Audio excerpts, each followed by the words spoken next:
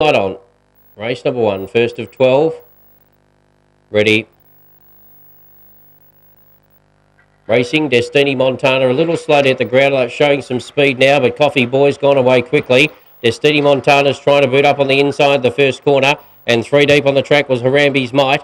About 4 lengths to Boise's Road. Well off the track there was Hey Good Looking. Wider still Red Octane, and on the fence then Mary's Intention will be 15 to 20 lengths off the leader, which has snuck away Coffee Boy now by about 5 lengths to Harambe's Might.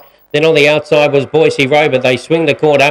Coffee Boy's doing it okay. About 3 lengths clear, and Coffee Boy wins it. Second, Harambe's Might. Third, Boise Road. Then came Destiny Montana from Mary's Intention. The last couple, Red Octane, and with it was Hey Good Looking.